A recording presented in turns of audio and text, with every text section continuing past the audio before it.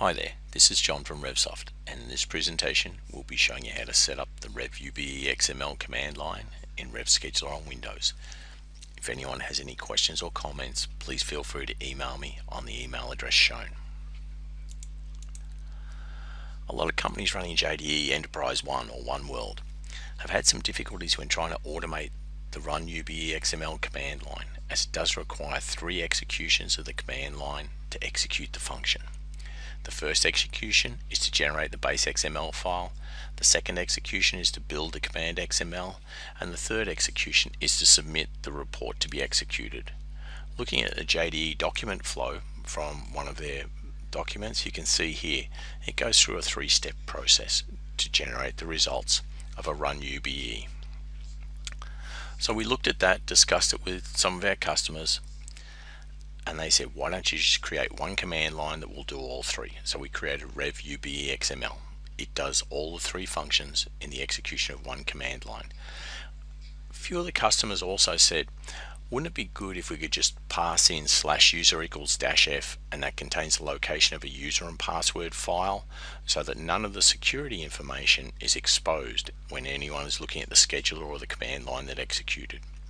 And the other thing that we decided to put in is, instead of just using the RUNIEBXML with ordinal positions, we'd add the standard arguments there, /user, etc. So it makes it a lot easier to see. So now let's take a look at how it works. With all the other command lines that we have in scheduler definitions, we have what's called a command builder. Now a command builder is a form here that allows you to enter details in, and as you're entering the details, so if we check the box there for yes, it'll change it there. And what we can do then is it will build the command for us. So as we're entering data in, it will build the command for us, and then all we have to do is cut and paste and put that into a scheduler script. So on one of our servers here, where we do have the Revubexml command line, there it is there. That is what it looks like when it's built. Now the command builder can also reverse engineer command lines as well. So if I paste that in there, it's going to show me all the arguments and keyword values that are in there for that execution of the Revubexml. Anywhere it's got the hash or pound sign at the front means it's a variable.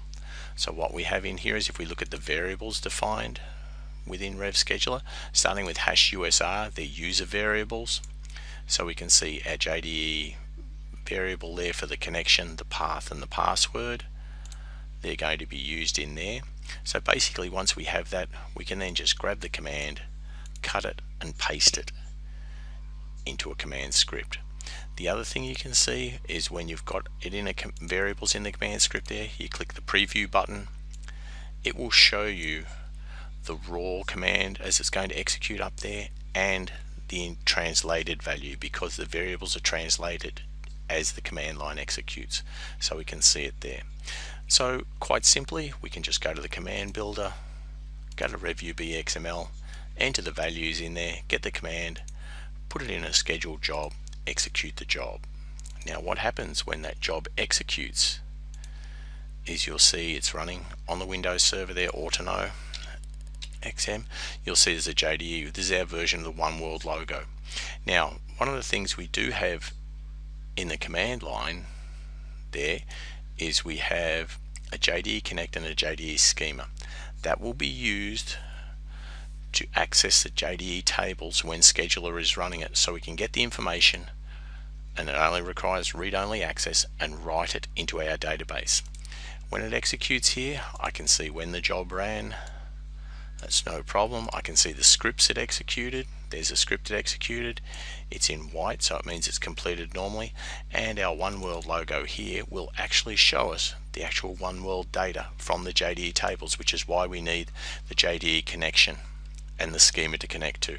As we can see, it ran there, its status went from submitted to processing to done. We've got the times there, we've got the queue, the environment, and the different process IDs, because when it goes to submitted, it goes with the process ID. When it actually processes, it's a different process ID because the Rubexml engine processes it.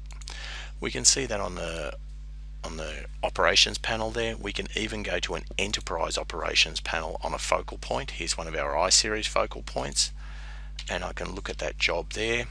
I can still see all the details to do with that job there, as well as the one world details which have been sent across to the focal point as well. So this makes the execution of the RUNIEBXML a lot simpler, quicker and easier to read by using the Revubexml. You go from 3 different executions and a lot of batch files down to one here with the readability of /env, /role, /report, etc, etc. If you've got any questions about this or anything to do with the Revubexml, please feel free to email me on the address shown. Thank you.